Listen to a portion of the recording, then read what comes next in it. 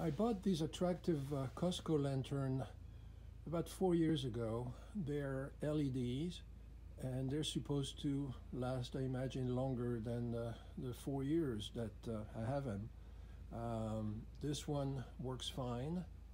The other one flickers now, flashes, which is very annoying.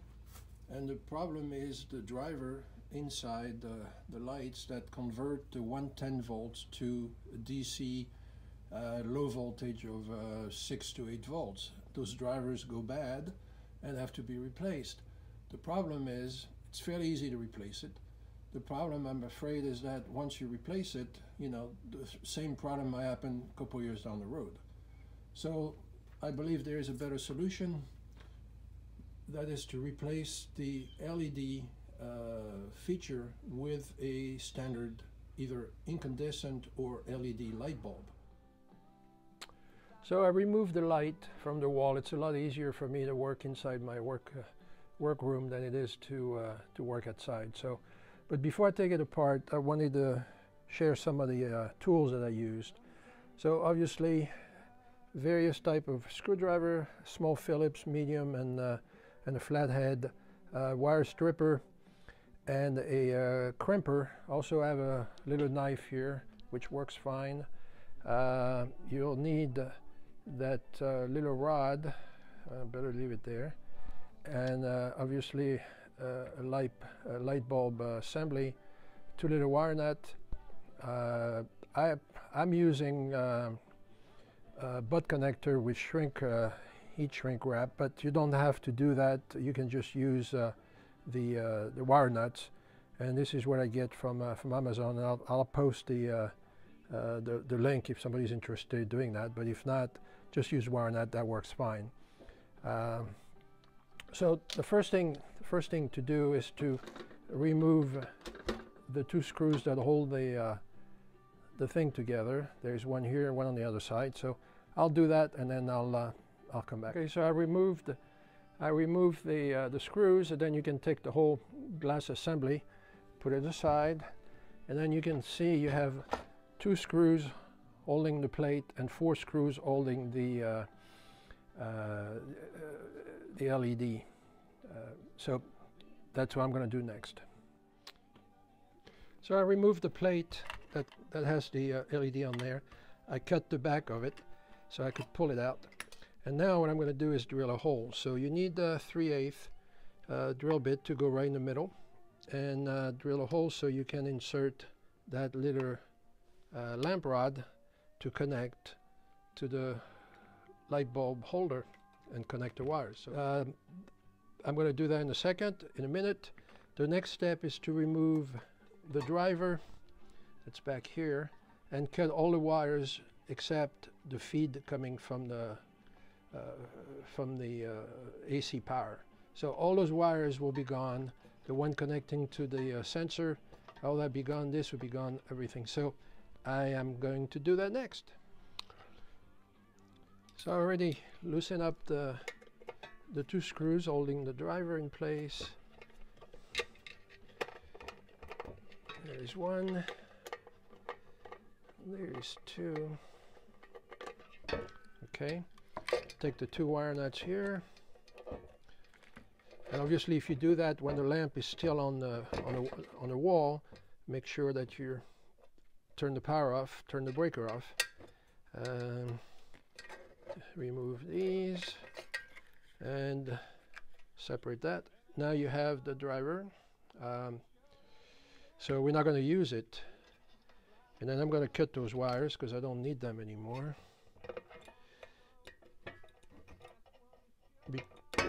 Because my lamp light fixture is connected to a switch, so I don't need it. I turn it on when I want to, and I turn it off. So that I can remove this if I want. It's a little cleaner. Okay, and then what I'll do next is I'll drill a hole here in the plate and connect my my wiring bit.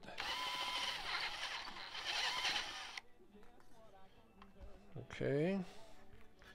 Let's try that again.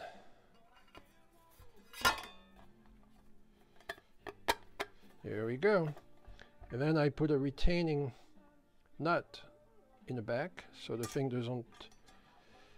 doesn't get itself loose.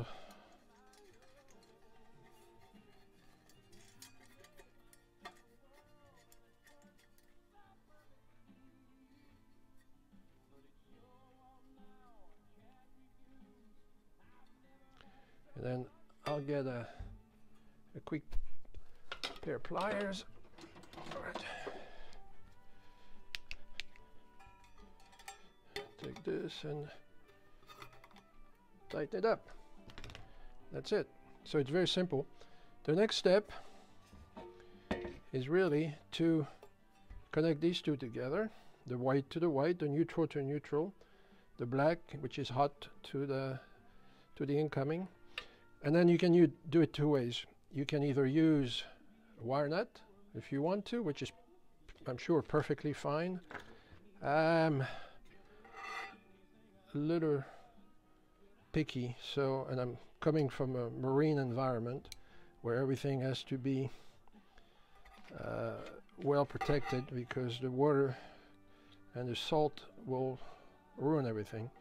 So you can use one of those butt connectors. I can crimp this side just to hold it in place, and then I can take the white one, the white wire, which, as I said, is the neutral. Put it there, crimp it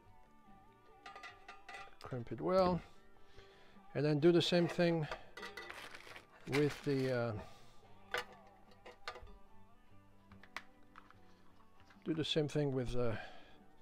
regular wire. Then you slide this thing on, use some heat, and put it through. So where's my other butt connector? Here it is.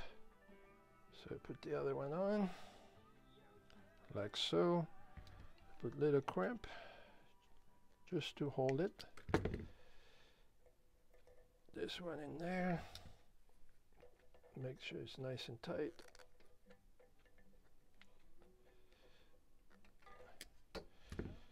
And then push this one in.